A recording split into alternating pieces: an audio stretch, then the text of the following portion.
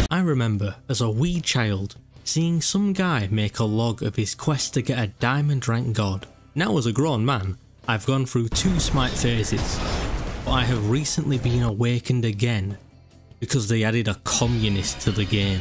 This is my journey, my quest, my God-given purpose to kill a communist.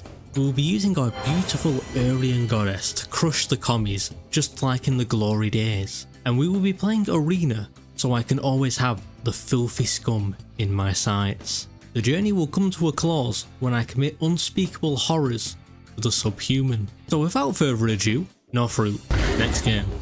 What the fuck? Dip me in chocolate and call me impressed. Please, please, it's too much winning. New loot box just dropped.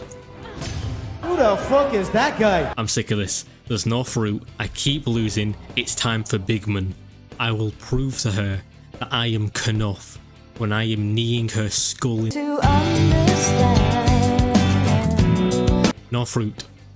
But maybe I just need to win a game and the Smite devs will smile upon me. Fuck. What? We crush their spirit and their bones, and I am ready for my well-balanced meal. Okay, maybe not.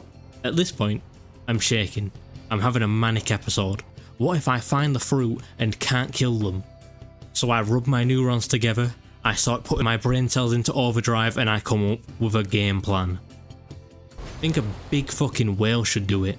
I immediately encounter whalers.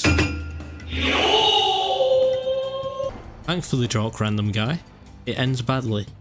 The second time also ends badly. Why the fuck does no one play Froot? Well, I know why, but... This right here is my favorite thing. Fuck, wow! A Froot! Target spotted! Where is the money, Froot? You know, it didn't have to end like this. You could have not been cringe, but alas, you have posted cringe, and for that, you must pay the price. Arigato, gozaimasu, or some Japanese shit, I don't know, I don't speak that fucking gay language.